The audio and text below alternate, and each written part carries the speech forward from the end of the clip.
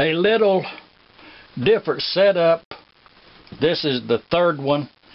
And the little different setup, one would think one would get a little smarter as the projects goes on. And if you look down in yonder, if you look down in that hole down in there, those seats, the way they were cast, they're irregular at best. Some of them will have a 1/4 inch seat on one side and 1/8 of an inch on the other side. That's the way they were casted. And at that point, I'm assuming that the hole, this hole right here in the back of this thing, I'm assuming that that hole and this surface here is in true alignment with this alignment pin in here. Even though those holes do not appear to have been drilled, some of them just appears to have been as cast, and then you will find one that appears to have been drilled. The face up here is and that's some of them are milled, and then some of them it's like that there was not enough casting material there to mill. So there's actually no positive measurements other than the distance between this surface and that seat surface, and I found that to be 1 1/2 inch. I think that's the measurement that you need to maintain in order for the spring to have the correct tension. Well, with that said, in the measurements that are iffy at best, to go from nothing, a irregular size hole, and try to get thousandths, it's kind of useless. So what I came up with is a tight fitting rivet that will fit in that hole. Just push right in there, the rivet. And then if you look down in this hole here, in this side,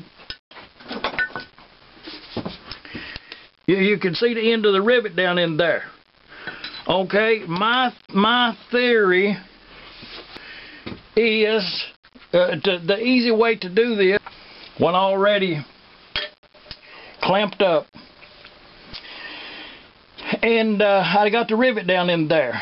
So what I done is I done already put a 1/2 inch chuck in there, and this is at their laser center finder. Oh, this is a good little item right here. I have talked about that before. You need to try to get you one of these things right here if you can. It's a wonderful little item. I've had this for several years, and it has proved out to be a very good buy.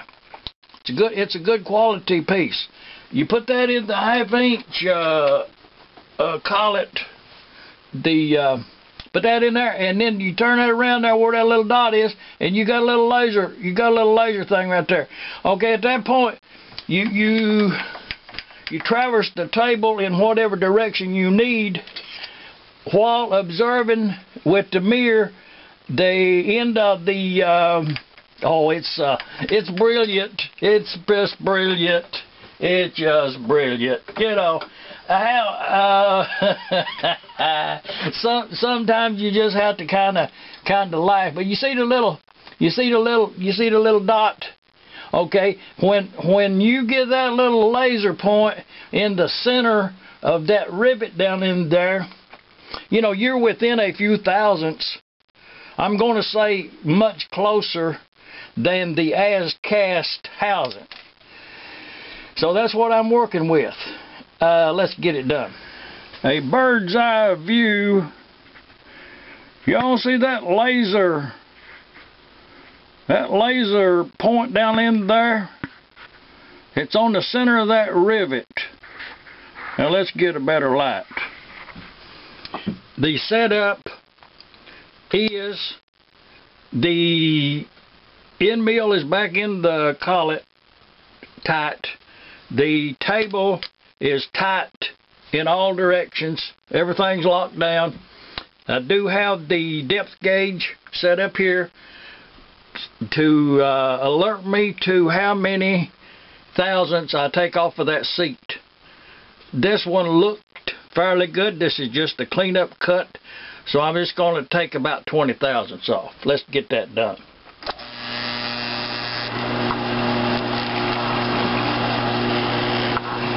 And you can see when the cutter, the way I set that, the cutter, when it makes contact, this will be on 0. That way I know how many thousandths that I'm taking off. And this right here is it's another one of those where you can actually feel it, you can actually hear it. Okay, that right there, that's 35 thousandths, and that's ample enough. I can feel it that is smooth. Okay, that's 40. I'm going to quit right there at now. Just let it ride a little bit, kind of polish it at 50 thousandths. We're going to stop at 50 thousandths.